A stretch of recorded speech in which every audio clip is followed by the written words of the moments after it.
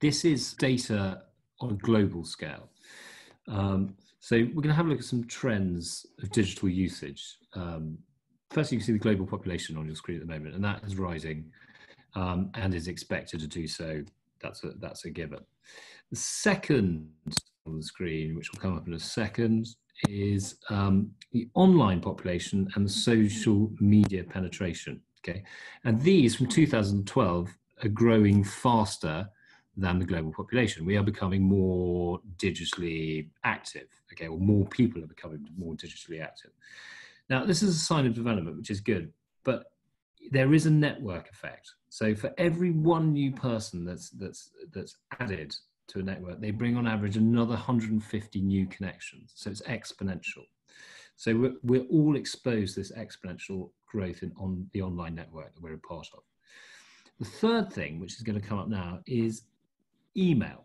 So email is the most prevalent form of school-to-parent communication. And email was sort of, back in 2011, was declared sort of dead. There were headlines that email was on the decline. And this was, a lot of this was to do with spam. But the email providers have managed to get control of spam.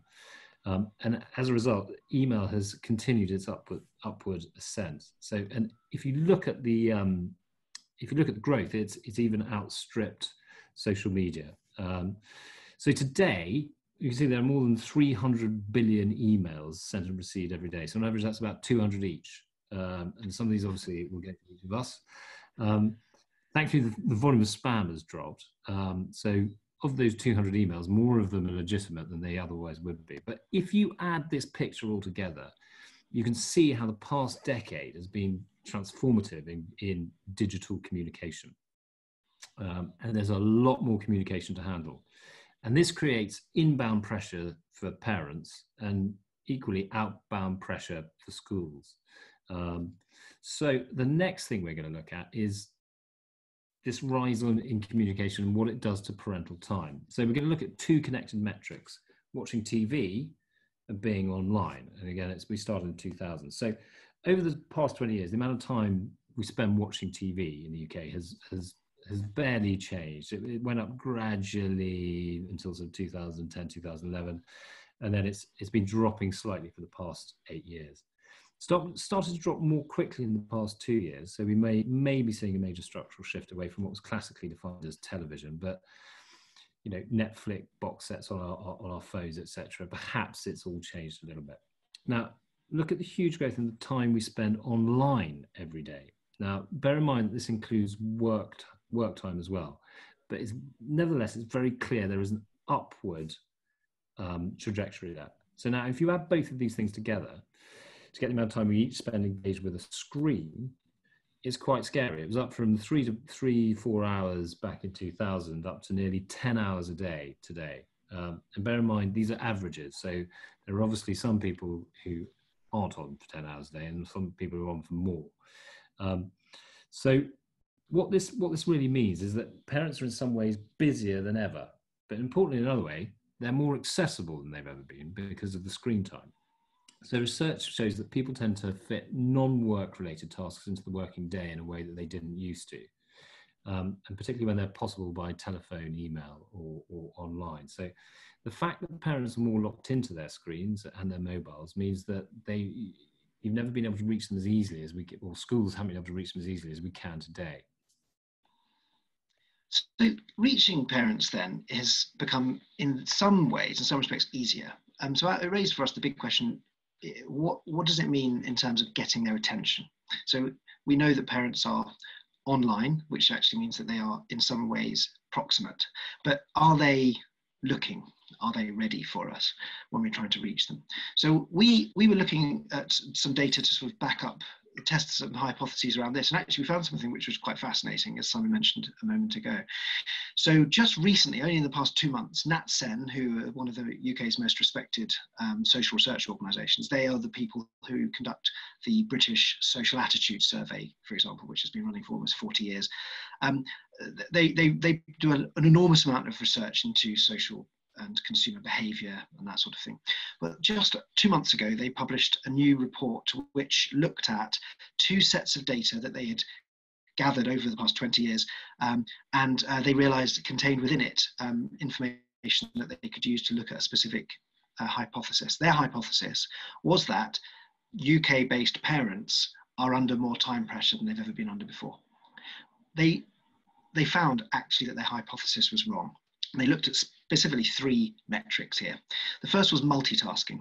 So this was based on diaries kept by parents in 2001 and 2015.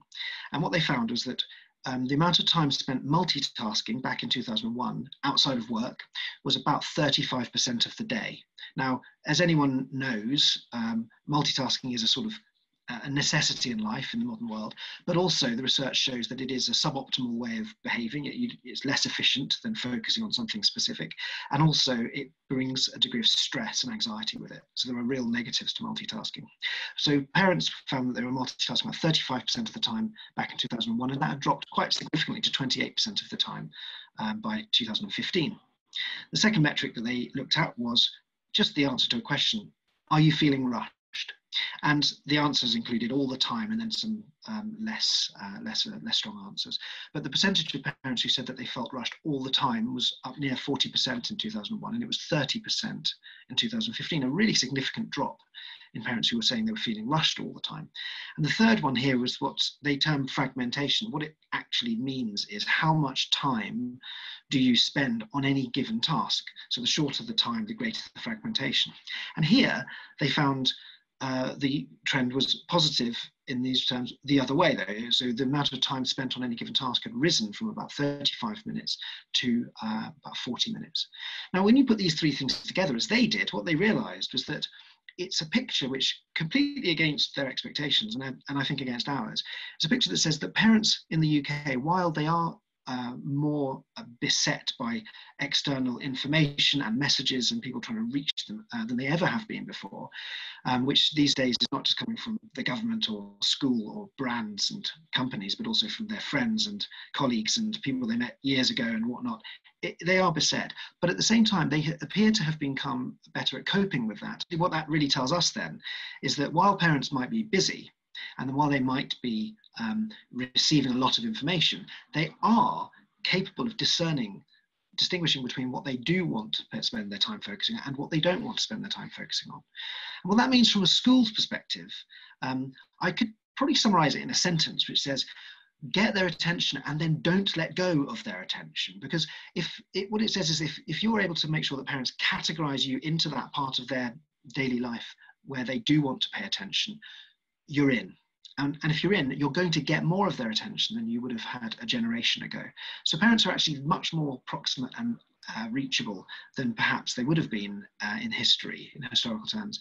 And that goes against what we would have expected. And I think in those terms, that's grounds for optimism. So it definitely means that for schools, the challenge is positioning yourself as the right sort of organisation to be categorised by the parent as worthy of their attention.